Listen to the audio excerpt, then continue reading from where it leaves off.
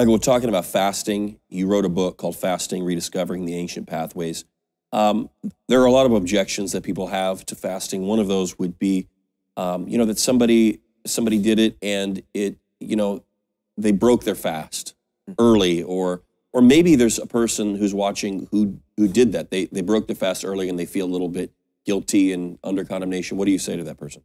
I would say, firstly, respond to the invitation of the Lord and not the weight and the burden of what someone else in your life may lay on your life. I think it's first and foremost important to understand what God is asking me to do, because that's where there's grace. God will always give me grace to do the things he wants me to do. Now, if you've come under the tension of fasting for the reason that maybe somebody else in your life is fasting and they asked you to fast with them, maybe you weren't able to complete that fast. Maybe your church is fasting and you thought, because everybody else is doing it, I'm going to jump in and I'm going to try to do it too. None of these are really good enough reasons to fast.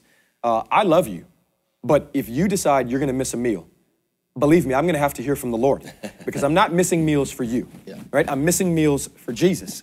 And if I'm missing meals for Jesus, then I've got to believe that what he's asking me to do, he's going to give me grace to do. Now, there's obviously the other side. What happens when I know that he's invited me in, that he's given me grace, and somewhere along the way, I just turn aside and I'm not able to do it? I'm going to liken it to, let's say, exercise and working out. For me, I have to understand that if I've never worked out a day in my life and I get under, let's say, a bench pressing 400 pounds is not something that I'm going to be able to tackle in the beginning. So I have to start where I am. And maybe that's the way that we need to approach a lifestyle of fasting. However you have to get in, and let God prescribe for you along the way what he's asking you to do. 1 meal, 1 day, 3 weeks, whatever that may be, what he's speaking to you. But in the place of failure, understand, I'll give a personal experience. In my early days of fasting, I wasn't able to complete a fast. And I was sitting with the Lord and I was totally destroyed. Totally destroyed. I wanted God. I wanted to please God. And as I was sitting with the Lord, I said, God, you know that I really wanted to do this.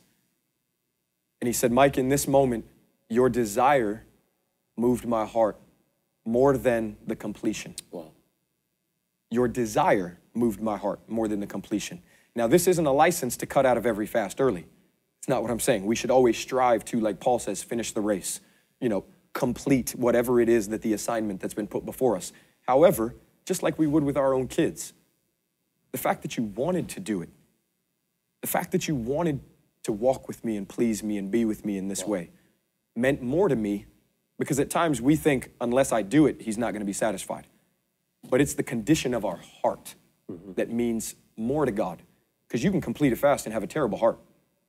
You can complete a fast and you can complete multiple fasts and still never really please God, because you've been doing it for yourself.